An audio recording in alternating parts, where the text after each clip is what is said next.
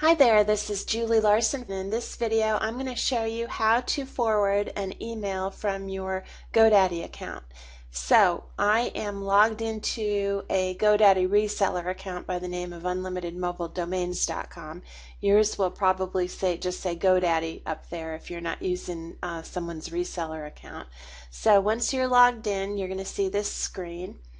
You're going to go over to Email, click on the plus sign, go down to the free forwarding, click on Setup, and up here in this drop down I'm going to do the free with domain email forwarding, and then I'm going to choose the domain name that I'm going to use to forward, MinnesotaInsuranceSolutions.com. Now that site is not hosted anywhere, it's just parked at GoDaddy. I don't intend to put a site on it, but I would like to use the name, and if anybody wanted to email us there, they could do that with this forward. So I'm going to click on Setup, and now it says that it may take several minutes for the product to become active in my account.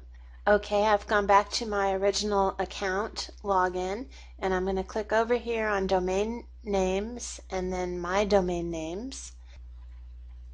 And here's the list of all the domain names that I have on this account. I'm going to scroll down to MinnesotaInsuranceSolutions.com,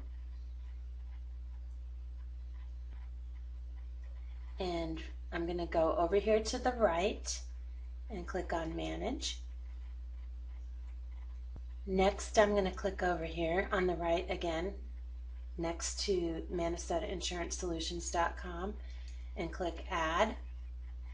And this email, I'm going to just type in info@MinnesotaInsuranceSolutions.com.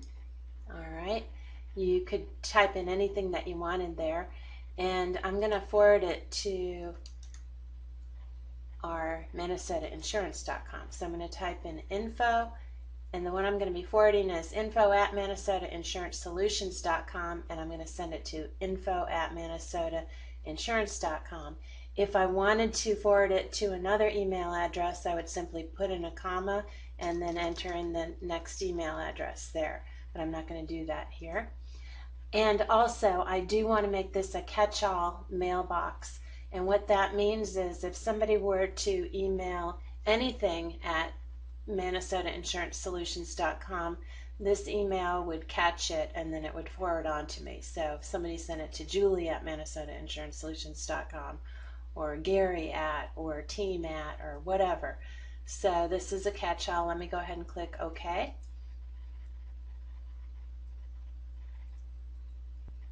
And now it is pending setup. You can see the other one is active that I had done. So that is all. That's all there is to it, and it should become active for you. Okay? Thank you. Bye-bye.